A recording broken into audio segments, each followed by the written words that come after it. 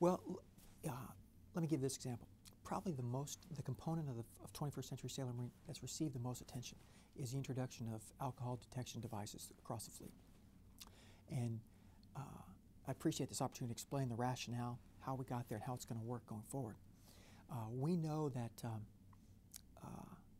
the lone common denominator across all of our most pressing personnel problems, sexual assault, suicide, personal safety, is one thing, and that's the misuse of alcohol.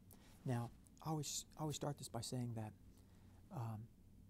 especially 10 years into this longest sustained combat operations in American history, if relaxing with alcohol is your way to blow off steam, and you can do so legally, responsibly, and be ready to go on Monday morning, then no one in your chain of command has any problem with that. You rate it.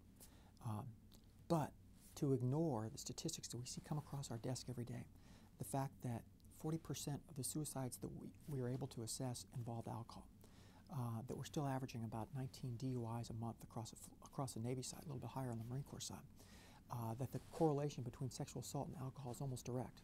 We knew that it would be irresponsible to ignore this dynamic. So in the same way that we changed a culture of drug use throughout the 80s with the introduction of random urinalysis tests that took us from a 27% figure of personnel that had an illicit drug in their systems in the previous 30 days, to today's figure, about 0.01%. Complete change of culture. We wanted to find a dramatic tool to help us with this. Now, ADD will work a little bit different.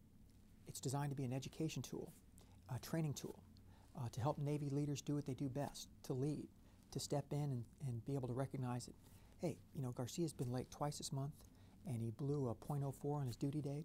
I wonder if something's going on at home that I can get involved with and help prevent and stave off a career debilitating incident, or God forbid, a life debilitating incident.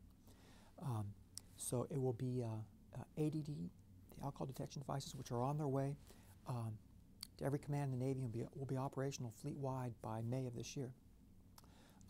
Will be used by folks reporting for duty or in a duty section. It's not a liberty tool. It's not a end strength reduction strategy. It's ensuring that when you go to work and work on reactors and the most sophisticated technology the world has ever seen, you'll know that the shipmate working next to you is safe, is ready, and is prepared to carry his share of the load as well.